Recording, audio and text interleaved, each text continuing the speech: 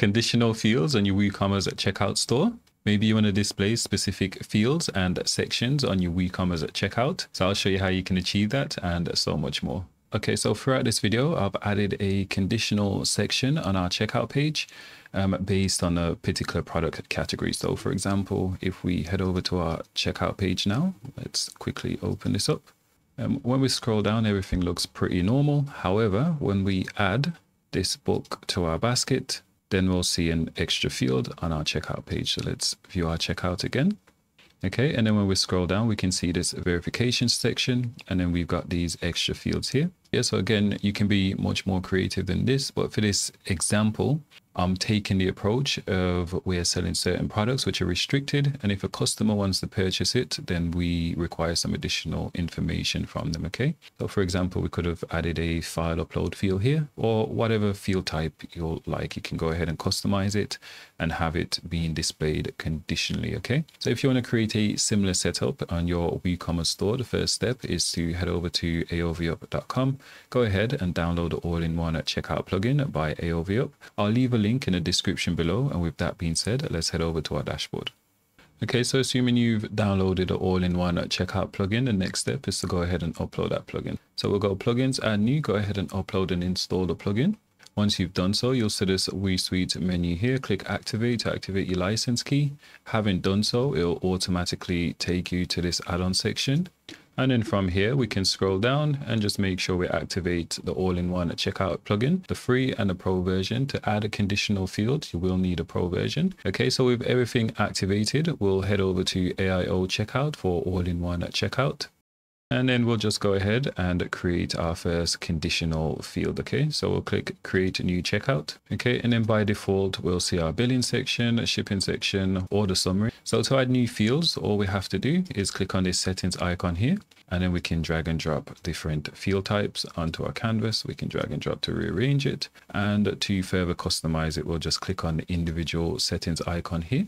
Okay, and then we can set it to required. We can choose whether we want to display it on a thank you page, my account page, and so on. Okay, appearance, we can change the size of the field, and we can also add our conditional rules here. So where it says condition, we can go ahead and enable the conditional logic. And then for the display rule, we can choose whether we want to show or hide this particular field based on a condition that we'll set below. So for example, we can say we only want to show this field when these conditions are met. Okay, and then this is where we'll add our condition. So currently we can say whenever a particular product is in our basket, or maybe not in our basket, or maybe based on a particular category tag. In the future release as well, we can base it on a previous field action. Okay, so we can say in the future, we'll be able to say if the customer's entered in their email address, so which is this field here, then we want to show this numbers field. Okay, so we'll be able to build on top of our current fields in that manner. Okay, so I'm going to X this off. Let's remove this. Let's remove this numbers field as well. And for this video, I'm going to add a conditional section. So again, as I said, we can do it on the individual fields, but I'm just going to create a brand new section here. So for this scenario, let's imagine we're selling certain items which are restricted, and for the customers to be able to purchase that item, they just need to upload certain verification information. Okay, so we only want to display this verification step if a customer's purchase a restricted item. Okay, so I've created this new section. I'm just going to rename it. We could say verification, or just name it whatever you want.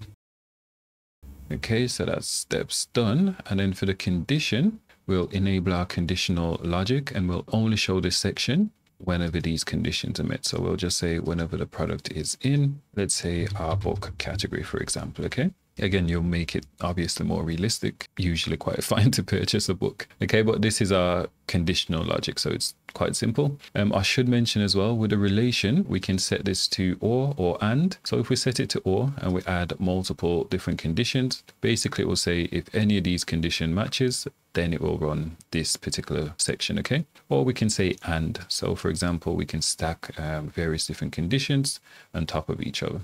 I think we should have one for user role as well. I'll have a word with the guys to add a user role option. But for this example, we're just displaying this new section whenever a customer purchases a product from our restricted category. All right, so we've got a new section here, but currently our section's blank. So let's go ahead and add a few fields to our section. So for example, Again, this is quite random. We'll just add a phone field.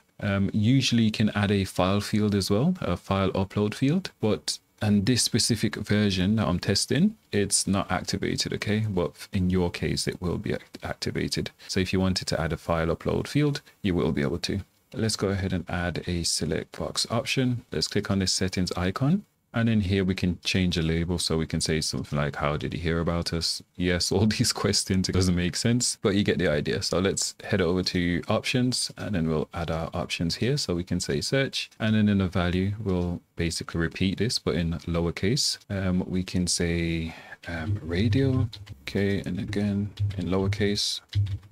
Okay, so this looks fine. So we'll leave it here for now. If you wanted to turn it into a multi-step experience, then you can just click this plus icon here, and then it'll add an additional checkout step, okay? So I'll leave a link on screen to a video showing you how to create a multi-step checkout. But for now, let's head over to the design section. And then from here, we can specify our checkout design. So we can use our theme default template, whether that's a single column or a multi-column layout, or we can choose one of our layouts here, or you can just go ahead and create your own design from scratch. So let's select this one. And then for the thank you page, let's go ahead and select this one here. Again, same as with the checkout page, you can create your own custom thank you page. Settings, let's enable this checkout. Let's set it as our default checkout. For the checkout name, we will just say, okay, so that's fine. This is just for internal purposes as well. For the slug, we'll ignore this where it says applies to. So usually you can create different checkout flows, different user groups. But since we've set this as our global checkout, it will run for everyone in our store, okay? Custom checkout button, into the same place order, we can say something like complete order, or you can just rename it to whatever you want. I'm going to ignore these options for now. If you want to enable Google address autocomplete, then I'll leave a link on screen to a particular video showing you how to do that, okay? So let's just hit save changes. All right, and then let's head over to our checkout page. I've already got a few items in our basket. These items are actually from our book category. So I'm actually going to remove them.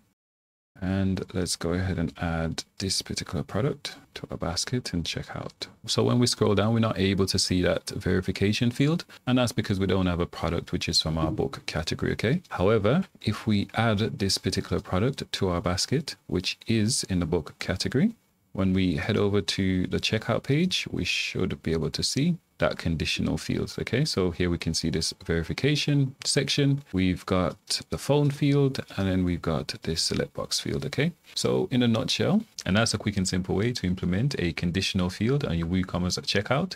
As always, if you enjoyed this video, please like and subscribe for more videos like this.